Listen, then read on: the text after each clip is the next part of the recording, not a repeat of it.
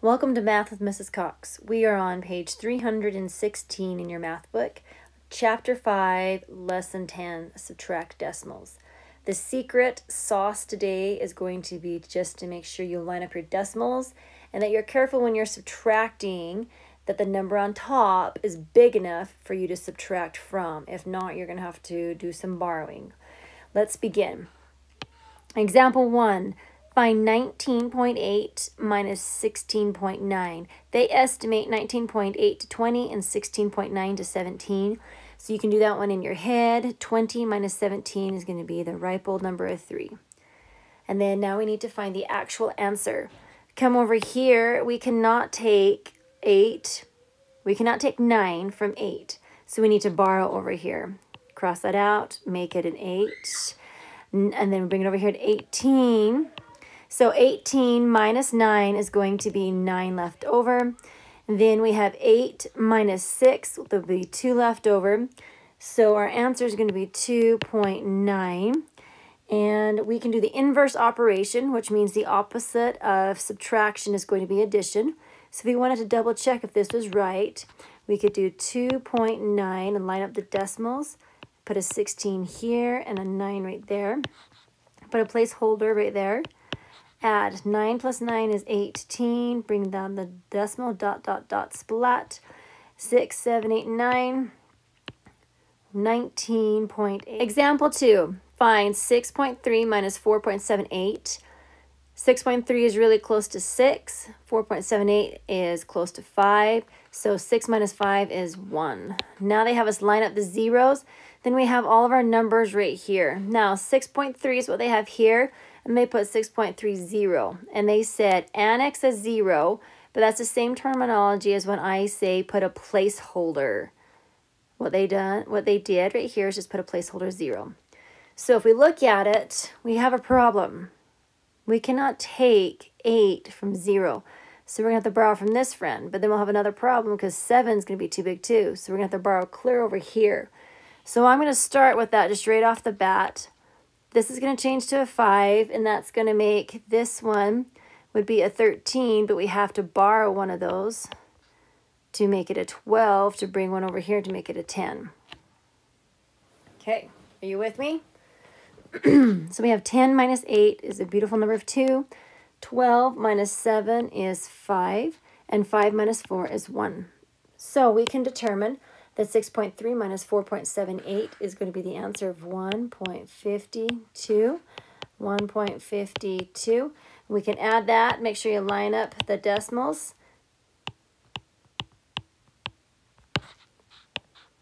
Seven, 8, 9, 10, 11, 12, 13. Splat. 6.30, which is the same number that we started off right there. So we know we did it right. Good job. Number 1, subtract. Use addition to check your answer. Okay, let's begin. 5.5 minus 3.2. We can take 2 from 5, so their answer is going to be 3. And 5 we can take 3 from, so their answer is going to be 2. 2.3 is our answer. We can estimate that 5.5 is close to 6. 3.2 is close to 3. So the estimated answer is about 2. Now they want us to check 5.5 minus 3.2. Oh, excuse me. They want us to check in just a minute. Then we're going to do 2.3. And I'm just going to put it up here on top of this one. Then I can get 5.5. I know that's my answer, so we can check that we did it correctly. Number 2. Oh, boy, this is going to be a good one. 5. We cannot take 5 from 4. So we're going to have to borrow from the 2. So we can make that a 14. Then, if you look, now 2 is bigger than the 1. And we can't take 2 from 1. So then we're going to have to borrow from the 7. All right, I think we're good now to set up to go. So 5 from 14 is going to be 9. 11 minus 2 is 9. And 6 minus 1 is 5. We can estimate that 72.4 is close to 70. And 12.5 is close to 10. So 70 minus 10 is 60. So we can say the original, actual answer is 59.9. And we can go ahead and check it, 59.9. If you write it really little right here, then you can just go ahead and check 9, 10, 11, 12, 5, 6, 7. Bring the dot, dot, dot, dot, splat. And we can see that 72.4 is what we had up here, so we must have done it right. Congratulations, friends. Check your work.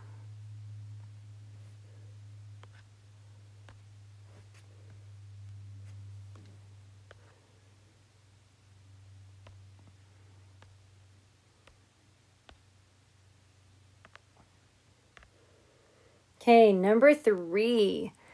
Now, you could do this in your head, or if it helps you keep your brain organized, you can add a placeholder 0 there to help life out. 4 minus 0 is 4, 3 minus 0 is 3, dot, dot, dot, dot, splat. 9 minus 9 is 0, and 2. So 20.34. Use addition to check your answer. This is where you go 20.34. Then you plus 9. 4, 3, dot, dot, dot, splat. Bring the decimal down, 9, 2. And that is the same number that we started with right there. So we are good to go. Yay, good job. Okay, number 4. Okay, 4 minus 2 is, well, 2. Then we can just do. It's not hard, folks. Just want to prove you know what you're doing. Number 5. We have 7 minus 5 is 2. 6 minus 3 is 3. That's a funny looking 3, sorry. 9 minus 2 is 7. Then we're going to go ahead and flip it around and do 7, 32 plus 2, 35. 7, 6, 7, 8, 9. Yep, that's our original answer we started with. I wish our math was like this all the time, right? It's all right for it to be like this once in a while. Okay, number 6. I'm going to put a couple placeholder zeros there just to help my life out a little bit. I'm looking right here, and I cannot take 8 from 0, so it looks like I'm going to have to go clear over here and borrow from that 7. That'll make it a 6. That'll make that a 10, but actually it's turned into a 9 because I got to borrow 1 from here. So that's what it's going to look like to set it up. And there's going to be a couple of those doozies throughout this chapter, so pay attention. So 10 minus 8 is 2. 9 minus 9 is 0, placeholder, dot, dot, dot, dot, 0. Oh, sorry, excuse me, dot, dot, dot, splat. Decimal is what I meant to say. 6 minus 6 is 0. 9 minus 1 is 8. So our answer is 80.2. They want us to double check, so we're going to do 80.2 plus 16.98. 8, 9, 10. 9, 10. Bring down the decimal. 6 plus 1 is 7. 8, 9. And helps if I write my 7 a little neater there. 9. There. Is that better? And that is the same number we started with. Number 7. Let's subtract 8 minus 2. And, oh, we can't do 5 from 2. So we're going to have to borrow from the ones section. And then we can make that a 12. Now, there are 7 numbers between 5 and 12. Then I can do 1 minus 1 is 0. Got to bring that decimal down. And 4 will come down beautifully. Then I can just go 40 plus 1, 5, 2. 6 plus 2 is 8. 12, 2, 4. And this number is what I started with, so we're on game. They sure like us to put placeholders in, don't they? And I cannot take 8 from 0. So then I'm going to have to come over here. And that's going to have to be a 7, which turns this to a 10. That gets crossed out to be a 9 for this to be a 10. So 10 minus 8 is 2. 9 minus 7 is 2. 7 minus 5 is 2. Hey, that's kind of a fun number. So let's add it. So it's 2, 2, 2. Line up my decimal. There's a 5 in that place value, and then a 7 and 8 over here. 8, 9, 10, 7, 8, 9, 10, 5, 6, 7, 8. Yep, that's what I started with. Number 9. Now they're going to see if you can line things up properly. Now here's the trick. Remember, this is a whole number. It's like saying we have $36. That's not what I meant to do. $36. So remember, there's always a decimal that's right there on a whole number. So we have 36. Line up the decimal, and then on this side of the decimal, there's a 7. On this side of a decimal, there's a 3. And then I'm just going to put zeros right here just to kind of help my brain be organized into columns. And 0 minus 0 is 0. Oh, but I cannot take 3 from this 0. So I'm going to have to turn this one into a 5 to turn that one into a 10. We're going to have 7 right there. 5, oh, 7 cannot come out of 5, so I got to do this again. But 7 can come out of 15, and then I can bring the 3 down. So number 9 is going to be, oh, not a 3. My bad. Whew, almost had to pay someone. There we go. Bring down the 2. So our number is going to be 28.70. Then we can just go 28.70 plus the 730.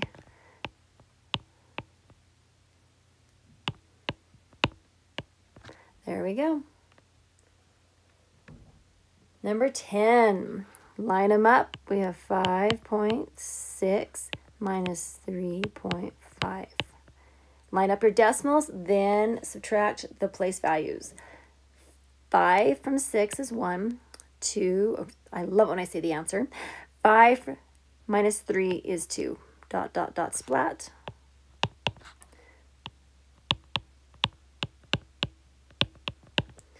Be 6, 5.6. And that is our original one we started with, so we are game. Number 11. Now I'm going to kind of write it over here so I have some room. 19.86, line up the decimals. There's a 9 on this side, and then 94, and the symbol of subtraction. Okay, I've got everything all organized. All right, from 6, they're taking 4, so there's going to be 2 left over. But right here, I cannot take 9 from 8, so I'm going to have to borrow from this number over here.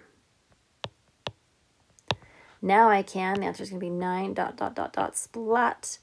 Oh, I cannot take 9 from this 8, so I'm going to turn that to 0 and that to an 18, and now there's going to be 9 from that one.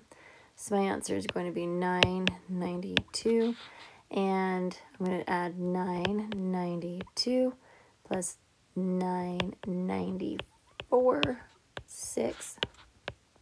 Put a decimal, and there is my original problem. Whew. Okay, algebra.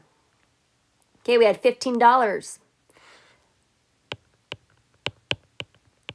We're going to spend 6 of it and 24 cents because they want us to see if we can navigate those zeros. So, cross, cross, cross. This one is going to be a 4. This is going to be a 10, but I'm going to have to borrow one and turn it into a 9 to make this a 10.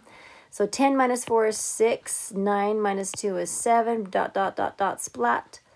4, oh dear, I can't take 6 from 4, so that's going to have to be a 0 and bring that 1 over.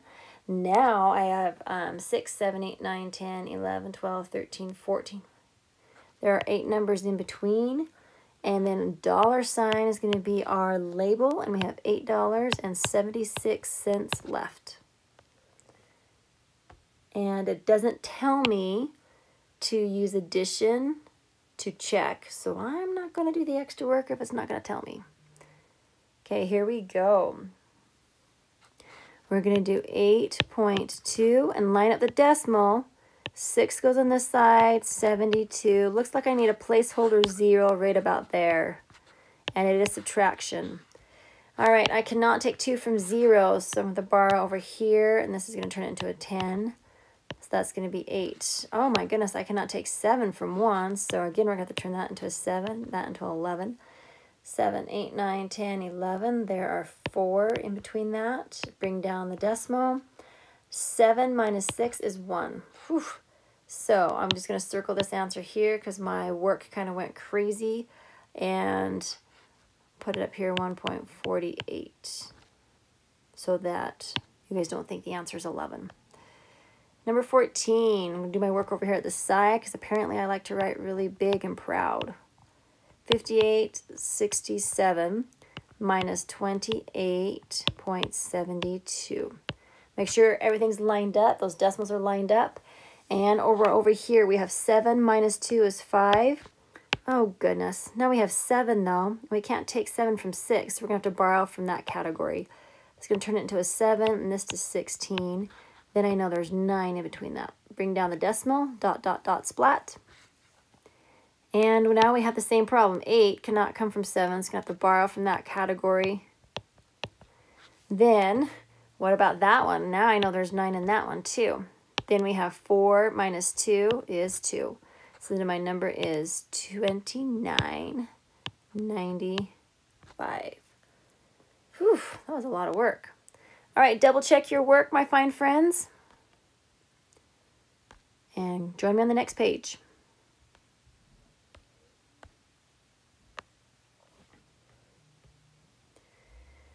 Number 15, use the table to find out how many more people there are per square mile in Iowa than Colorado. So we're finding a difference because there's more, and difference usually means subtraction. Okay, so they want to know how many more are in Iowa than in Colorado. So Iowa is obviously the bigger number. So I'm going to come over here and do my work over here. So Iowa is 50 to 40. And then Colorado is 41.5. All right, so right off the bat, I cannot take 5 from 4, so I'm going to have to borrow from this category. Whoops. So I'm going to turn that into a 1 and that into a 14. So now 5 from 14 would be a 9. Bring down the decimal, dot, dot, dot, splat. 1 minus 1 is 0. 5 minus 4 is 1. So then I have 10.9 more people. Population density per square mile. Number 16, explain to a friend you decide to buy a hat for $10.95 and a t-shirt for $14.20. How much change will you receive if you pay the $50 bill? Explain to a friend. Well, you can just explain it to me here on your paper. So what we need to do is we need to add $10.95 and the $14.20. 5, 9, 10, 11. 4 plus 1 is 5. Okay, so we have spent that much money. And we're going to pay the $50 bill. So now this is where we take $50 and then we subtract the total cost of all the items. And of course, we're going to have to change these zeros out. 5 cannot come from 0, so we're going to have to go clear across here. That's going to be a 4, 9, 9, 10. Now, that looks a little bit easier to do. We can take 5 from 10 and make it 5. 9 minus 1 is 8, dot, dot, dot, splat. 9 minus 5 is 4, and 4 minus 2 is 2. So our answer is we're going to have $24.85. And they want to explain to a friend. So how we're just going to explain to it is that we point over here that we did all of our equations. Make sure you have those equations down. Brain builders. Number 17. Coach, trainer, timed his athletes running the 40-yard dash. The fastest time was that many seconds. And the difference between the slowest and the fastest was this much time. Find the slowest time. Okay, so you want to be fast when you do the dash. Okay, so we have 4.58. And they want to find the slowest time. So if you're slower, it means that you took longer to run. Follow me? So if you took longer to run, then you have to add the extra time. And it's going to look like this. Bring down the decimal. So the time they ran, the slower time, which is still pretty fast, seconds. Let's see, look a little better. Okay, number 18, explain how place value can be used to find the difference of 4.23 and 2.75. So they pretty much want to say you have to regroup, because when you subtract it, and you can go ahead and write out the problem like this, because you can take 5 from 5 just fine. And you have the problem right here when you're trying to take 7 from 2. They want you to regroup, turn that into a 3, turn that into a 12. So then your answer is 5 and 1. So you're going to say you need to regroup.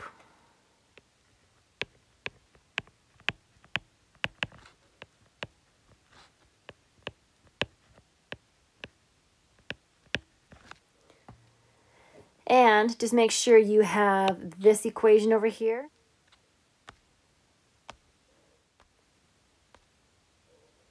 Okay, check your work. Join me on